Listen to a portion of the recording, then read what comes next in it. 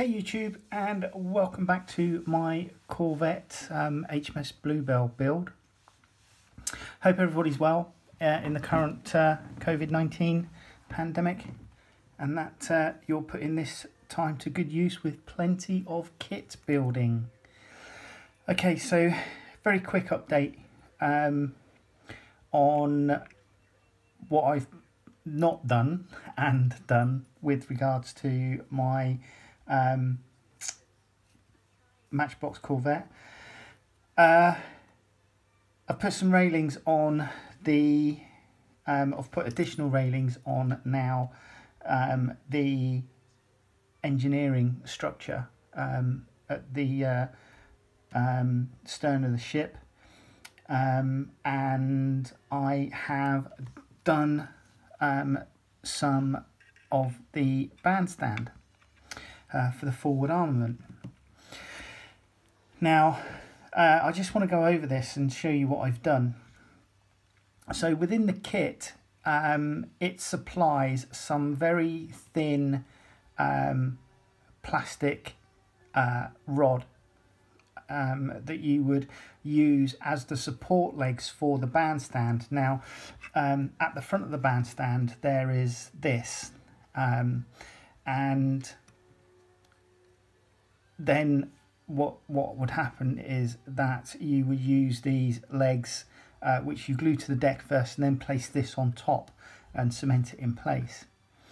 Having looked at real life photographs and seen video of HMCS Sackville, I noticed that some of these bandstands were supported with C-channel.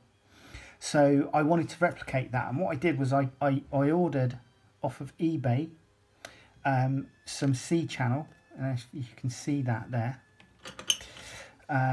Ordered some C-channel, and this C-channel itself is 4mm by 2, so it's 4mm this way, and the thickness is 2mm, and they come in a pack of 5, approximately 330mm long.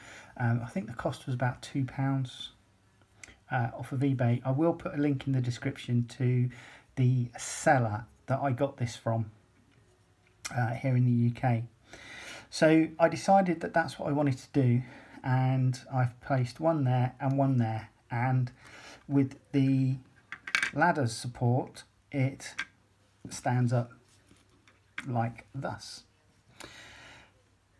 So the other thing I wanted to do was, I saw in many of the pictures that they had what's described as a shell catcher, and it's just basically a rim.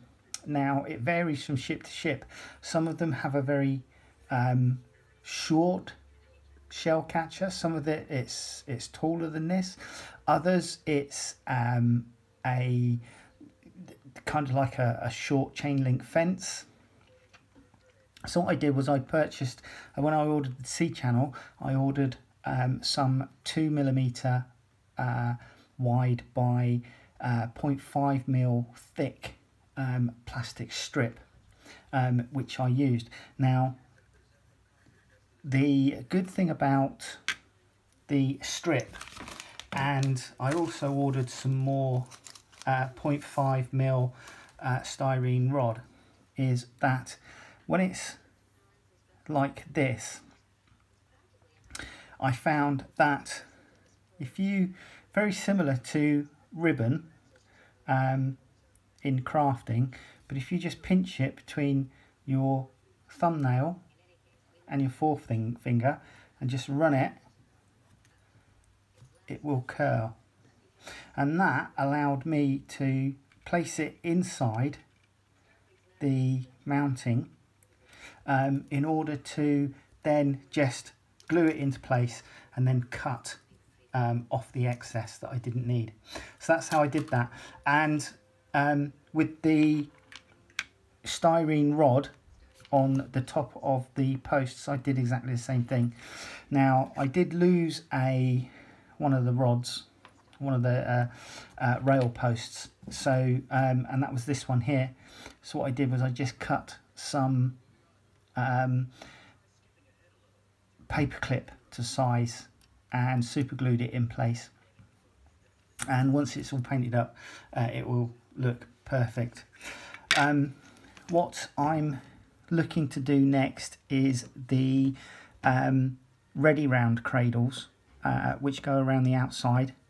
And obviously, as the name suggests, rounds for the 4-inch gun were placed into there so that they were at the ready, and then obviously the charges were stored in the lockers adjacent to the bandstand. So that's basically what I've done on the bandstand for the forward armament at this moment in time. I'm not gluing it to the deck just yet. It is a bit of a tight squeeze with the armoured bulkhead, which is just in front of the wheelhouse, where the locker storage is housed. But it does go in, and it will, with a little bit of jiggling, sit. So I need to be 100% how I place that, because I'll probably need to super glue it in place in order to prevent any running of paint, etc., rather than use the plastic weld to put it in place. I don't want overspill and damaging the paintwork after I pre-painted the deck before I put this on. So that's where I am. Hope you're all well. I will give you an update. I started work on the depth charge throwers. There's 4 in the kit. I've made some very slight alterations on what's there at the moment. I'm looking at how I can make them more realistic using photographs of the real thing, and I will look to hopefully portray them more accurately with plastic tubing, etc., that I will again order off of eBay. So I will see you in the next video. Thank you. Bye.